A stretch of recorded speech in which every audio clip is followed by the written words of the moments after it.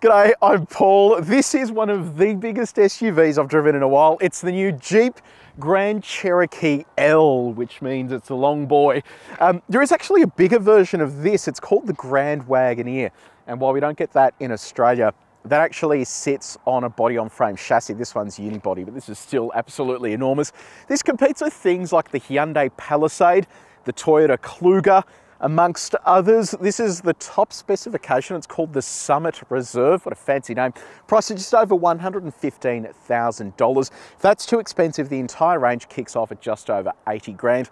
Today we're going to do a detailed review of this car, so if you do want to skip ahead to other parts of this review, you can use the time codes on the screen, or if you're on YouTube, you can scroll down and use the chapters below. And if you haven't done so already, subscribe to our channel, press the bell icon, because that'll tell you every single time we drive one of these. Let's talk exterior design. So you've got 5 external colours to pick from. All but white is going to cost you $1,750, which is a lot of money, but I guess it is a lot of paint that you actually need to put on the car. I love the design of this, I'm not going to lie. I love the front, I love the back. It really just has fantastic proportions. Down the front here, you've got that trademark 7-pillar Jeep grille. Jeep logo up the top there and a camera built in just here for your 360 camera. Radar down the bottom there, and then this piano black section. I really like just the way that it looks, I don't know, tough and stylish at the same time. They haven't compromised any of that sort of Jeep ruggedness in terms of the design. It has a real presence in person as well. It turns a lot of heads. So it is quite an impressive and imposing vehicle out on the road. Over here, in terms of your headlights, full LED headlights with headlight washer. Down the bottom there, you've got front parking sensors as well. We'll whip around to the side. Now, this rides on 21-inch alloy wheels. This is an interesting setup because this particular spec has air suspension. It has semi-adaptive damping as well, so it should mean that it actually rides nicely out on the road. This actually had some ride and handling tuning work done here in Australia prior to the launch of the car, so it should be tailored for our roads there. The Summit Reserve has body-coloured wheel arch guards there. A little sort of side locator lamp, Grand Cherokee lettering down the side there as well. In terms of ground clearance, this being the top spec and having the adjustable air suspension, it can rise up to 276 millimeters of ground clearance, which is actually pretty decent, and that improves your approach and departure angles as well, which I'll run over later. Over here you have piano black up the top there, and then you have a camera built into here, plus that indicator in the wing mirror. You've got these chrome, sort of chrome-esque garnishes up the side of the car there, and then a black roof, which I think looks fantastic. Roof rails there, privacy glass, and then come around to the back. Now around the back here, you've got a set of LED tail lights, the Summit Reserve badge just here, real exhaust outlets hidden under there. Now, another interesting element here, you've got 2 sets of cameras. So you've got this one up here, and that also has a little washer built into it as well. And then you've got this one down here as well, that has a washer as well. So when the weather is like this and the back gets all dirty, you don't need to actually stop the car to clean your cameras. You can just give them a squirt and they all become clean. There's a brake light integrated here, plus shark fin aerial up the top. Now, let me know what you reckon about the design in the comments section below. I do want to point something out, and you may have noticed this as we've been going around the car here, but some of these panels just don't line up. Like, have a look at this. This is out of alignment there. On this side here, that paint or whatever the sort of wrapping on this is bubbling, and around other parts of the car as well, the panels are out of alignment. So I don't know if that's just this vehicle. It doesn't have all that many Ks on it, but it is pretty disappointing to see that it has been assembled to look like that. If I was paying 120 grand for this, I'd be pretty disappointed with the way this appears at the moment in terms of the panel alignment. So we're inside the Grand Cherokee L. Whew, this looks nice. So let's start off with the key. Here it is here. So you've got unlock, lock, you have a remote start function, a boot function, and then on the back there you have Jeep. This is a proximity sensing key, so you can leave that in your pocket. Grab the door handle. Once you're inside, you have a push button start just up here. So this actually all just looks really stunning to me, and in the Summit Reserve you can get this interior color as well, and it really just blends nicely with that walnut wood grain trim along the dashboard there. The only downside is the seat is already getting pretty dirty, and this car's done all of 4,000 kilometers, so that is worth keeping in mind. If you do go for one of these exotic seat colors, you really do have to stay on top of keeping it clean, otherwise it's going to look like a you know, a 40-year-old truck by the time you're done with it. Along the top of the dashboard there, that looks great as well. So it's sort of leather material lined. You've got these materials down the side there that are soft to the touch, a good spot to lean your knee on, and then you get more of that wood grain trim along the doors and the diamond quilt stitching there as well. So it is really beautifully presented, and I think, you know, this actually looks very much like it's worth its price tag. But when you do take a closer look, there are some things here that stand out that I'm not a huge fan of. There is piano black all over the place, and again, it's only 4,000 kilometers old, but it's all scratched up, and it's just impossible to keep clean. I really don't understand why they keep using that type of material. And then in addition to that, some of the build around here isn't fantastic. So these things are just sort of loose around the steering wheel. This stuff here squeaks when you're moving it around. This is really hard to open. You have to kind of push it in really hard for it to do anything, and this one here, when you close it, you have to really get into it as well. So it is disappointing there that this, yeah, I don't know, it just doesn't feel like they've gone to enough testing here to make sure this is durable over time, which is just a little bit disappointing, but it is what it is, I guess. Now, what about your touch points? So this here is soft to the touch, soft on the door as well. How soft is it? Well, we've got our gyrometer. We've tested the main surfaces in this cabin. If you want to see how this car compares to others that we've tested before, have a look at the link in the description. So I kind of mentioned the build quality stuff just before, but our usual shake test has that sort of wobbling a little bit in the center there, but the rest of this feels fairly solid. And our door test, get ready for some beeping. Yeah, it feels really nice and solid when you open and close the door. Let's talk about infotainment. Now, this is one of the standout features of the Grand Cherokee L. It's basically the newest version of Jeep's Uconnect infotainment system. That infotainment system has generally actually been pretty good, and this is just the latest and greatest version of it. Now, how big is it? So 10.1-inch display, it appears here. You then have a screen ahead of the driver as well that I'll run you through briefly, and that displays 10.25-inch. So this is your home screen. You can configure what appears here on the home screen and make it look exactly how you want it to look pretty sort of easily. The thing I find interesting is they obviously didn't do the conversion from left-hand drive to right-hand drive very well, because the steering wheel heater button is up on that side, which is the passenger side, instead of it being on the driver's side, which is a little bit strange. I would have thought they'd localize that so that it actually works properly. In terms of your audio, you have AM, FM, and DAB digital radio. That's all plumbed through a 19-speaker Macintosh branded sound system. Sound system's great. It sounds fantastic, especially in this big cabin. It's kind of like a theater in here. It's got plenty of bass, and I really like the way that it sounds. You get inbuilt satellite navigation. The inbuilt satellite navigation works well. It's nice and fast and sharp. In terms of smartphone mirroring, you have wireless Apple CarPlay and Android Auto.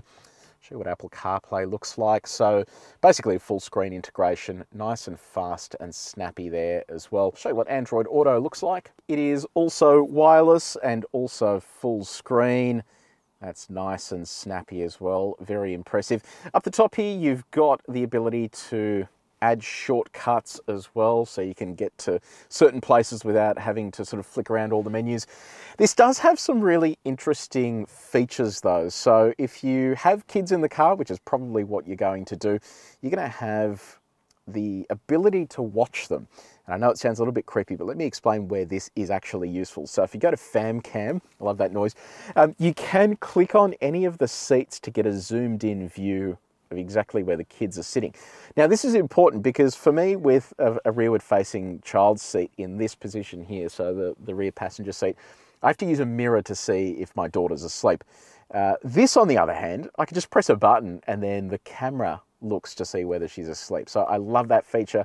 This is going to be really handy for families who have babies in some of these rows and they want to see what they're up to, or if they want to see who is arguing here in the third row and who needs to get in trouble for slapping their sibling or something like that.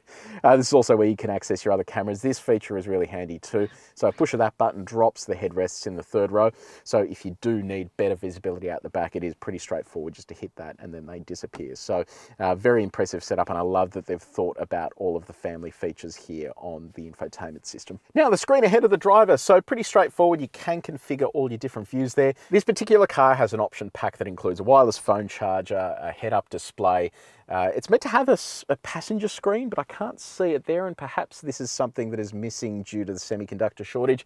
But it does have this feature, which is night vision. So looking out the front there, I can see the night vision camera. You may think this is stupid, and it is cool to see like where heat sources are off other cars and stuff like that, but this is actually more useful for pedestrians.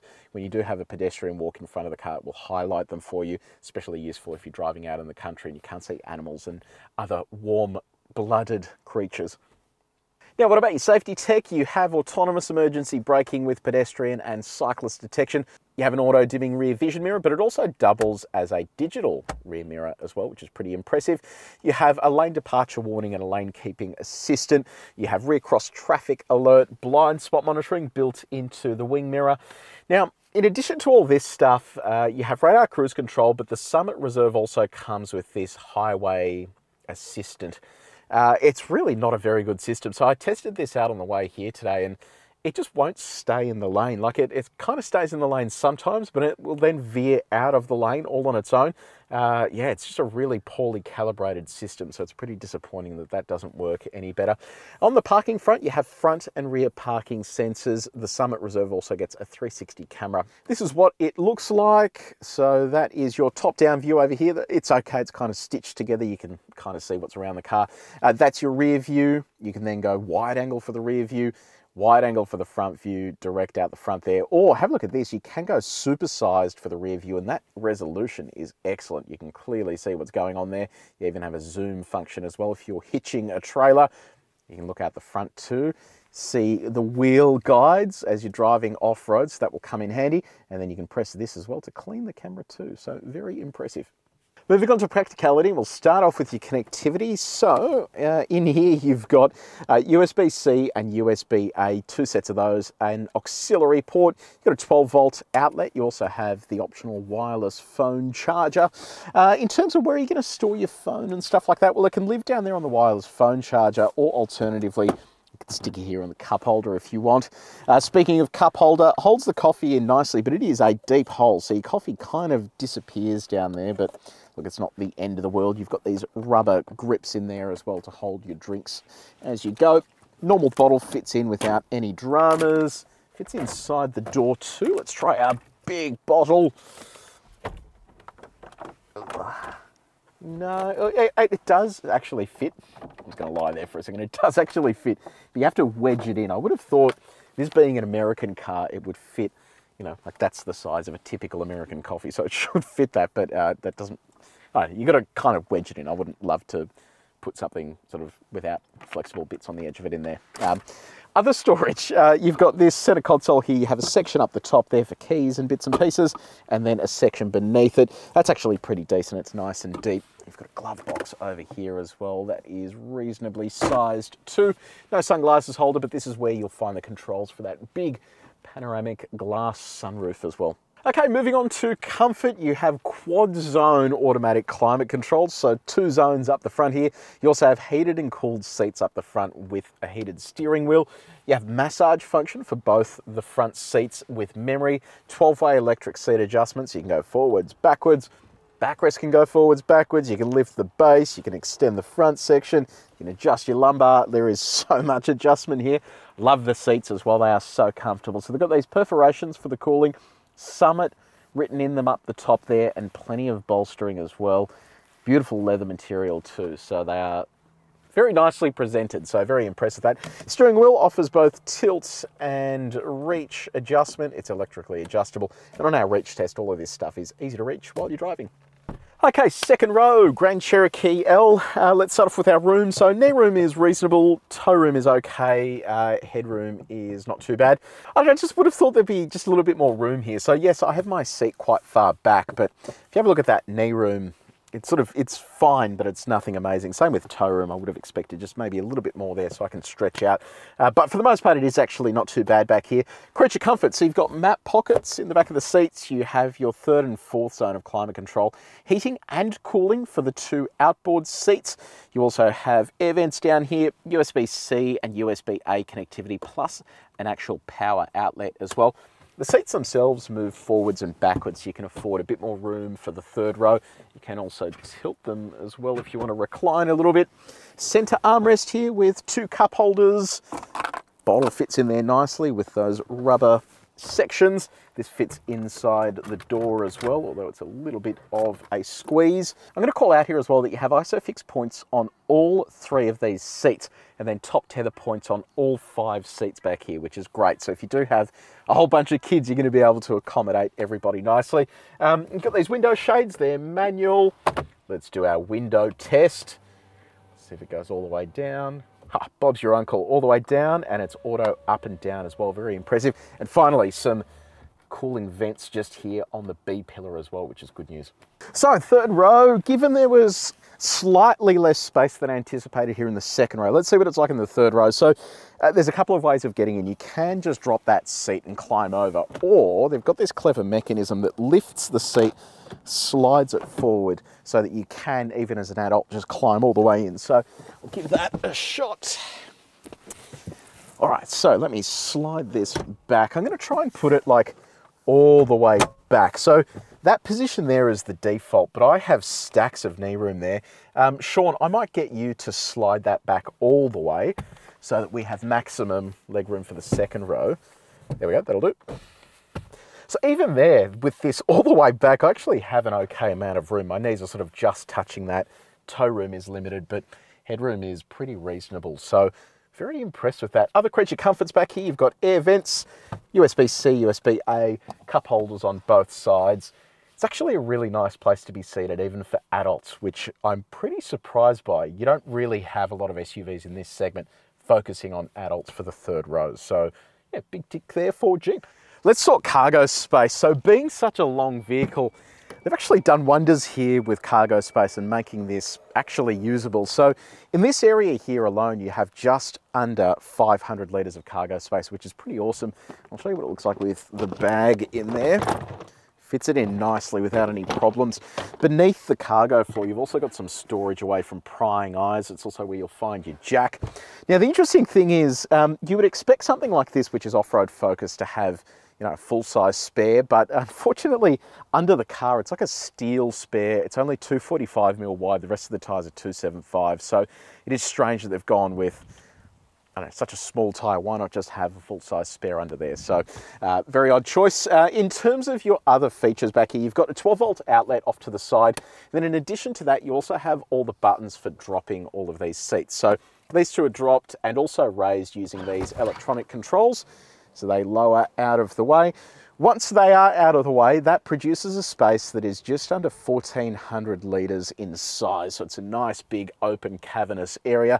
And if you want even more space, you can drop the second row from here too. By dropping that, that expands the space to over 2,000 litres. Like, it is an absolutely whopper space here. So it is pretty versatile there when it comes to storage. Righto, so we've just hit the road in the Grand Cherokee. Now, unfortunately for the Australian market, the only engine we get at the moment is a naturally aspirated petrol V6. And I know what you're thinking, it's a 2.2, 2.3 tonne car. Surely a petrol V6 isn't adequate. You'd be right. It produces 210 kilowatts of power and 344 Newton meters of torque. It really is just an insignificant amount of power and torque for a vehicle this size. That affects things like towing capacity here on the top spec. It can only tow just under 2.3 tonnes, which again is just so substandard compared to the previous generation of the Grand Cherokee, which was able to do 3.5 tonnes brake towing capacity, which is exactly what you need in this segment when you are towing things like a caravan and big old things like that. It's all mated to an 8-speed automatic transmission. How does that all feel behind the wheel? We'll give it a little punch here. The gearbox itself is actually nice and sharp and crisp and quick. The problem is that the engine just needs to rev and make a whole bunch of noise whenever it does anything, and that's like overtaking. You will just hear it for days. Tacking off at the traffic lights, you really have to stay stuck into it because it is very peaky, and that means that it has to be high up in its rev band to actually achieve anything meaningful. On the upside, it is mated to a permanent four-wheel drive system, so that means it's constantly active. It's not one of those on-demand systems, so you're always sending torque to the four wheels and some variation of it. And that means it does feel somewhat sure-footed out on the road. When we go for a bit more of a fang, I'll be interested to see how it goes here in the wet conditions, because it is sopping wet today. There are patches of dry on the road here, but for the most part it is pretty wet, and we're running a bit of a highway terrain tyre that is a bridge between on-road and off-road sort of capable. Now, Jeep claims a combined fuel economy of under 11 litres per 100 Ks, but we're currently seeing on an average of 11.7, and that's with a good mix of highway and city driving, and also a bit of sporty driving around here this morning. So look, I'm okay with that figure. Generally, a petrol V6 is going to use a whole lot of fuel, especially when it is mated to something this size. The good news on the fuel economy, though, is that it has a fuel tank that measures 104 litres, so that means that you can stick a whole bunch of juice in it, and you're not going to have to stop all the time to fill it up, but it is going to be quite thirsty in the process. Jeep is actually working on a turbocharged 6-cylinder petrol engine that I'm hoping we get for the Australian market. There is a petrol V8 available in the States, but we miss out on that locally. So what is the ride like? Let's dial it up to 130 Ks an hour. That is the maximum legal speed in parts of Australia. We'll send it over our sine waves.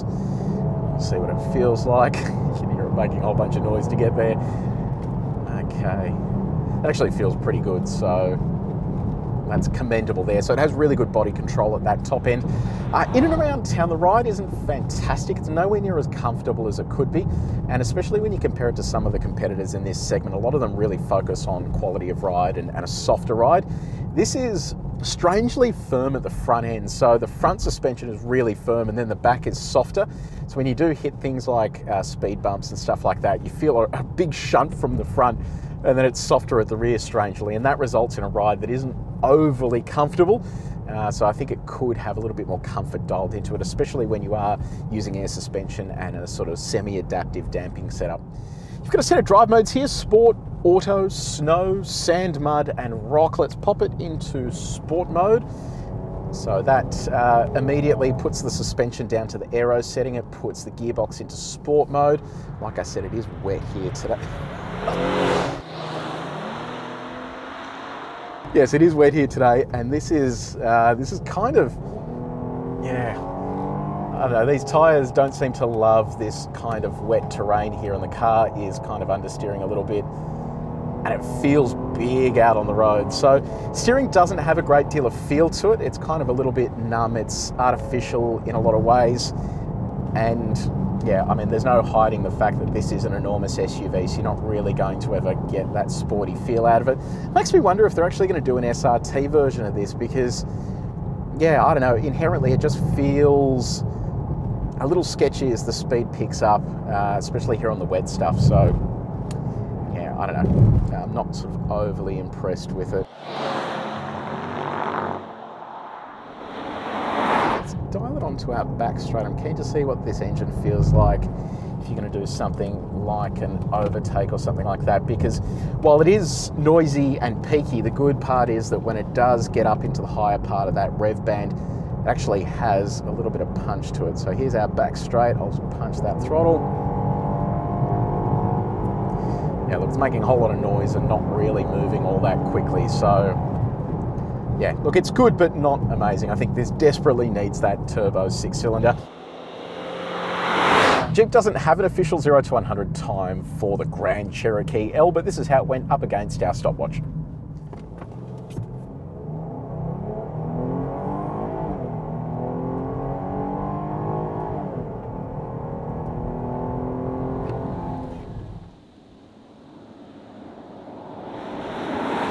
Let's talk about some of the off-road specs. So I mentioned earlier that you do have the air suspension set up, and when you do put that into its highest off-road setting, you're getting almost 280 millimeters of ground clearance, which is excellent. Summit Reserve with that fancy suspension also gets a better approach and departure angle, and that comes in at 28.2 degrees for the approach angle and a little under 24 degrees for the departure angle. Now that, of course, is the angle of the face you can hit when you're going forwards, and then the angle of the face you can hit when you're going backwards effectively. That is your approach and departure angle. In terms of your other off-road equipment, it has the ability to lock the center diff, so it's sending 50% of torque to the front, 50% of torque to the rear. You also have a low range mode and a hill descent control. Then these other drive modes as well will configure the stability control and what that does when this is actually off-road. Finally, 610mm wading depth, so that is the depth you can go to before you start breaking things under the bonnet. Now, I know you're wondering, big premium SUV, is the road noise premium? Look, we're doing sort of highway speeds at the moment on a coarse chip road. It's not too bad. So it's not serene like something like a Mercedes-Benz, but it is nice and quiet inside the cabin. What about your visibility? So this is a big bus, I'm not gonna lie about that. I can see clearly down the front there, the wing mirrors are huge. Visibility out the back isn't too bad. I mentioned earlier that you can drop those rear headrests on the third row to give you improved visibility, and that works really well in that setting there.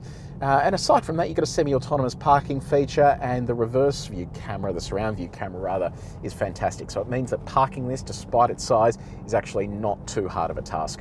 And your turning circle, it's just under 12 meters, so about what I would expect with a car of this size.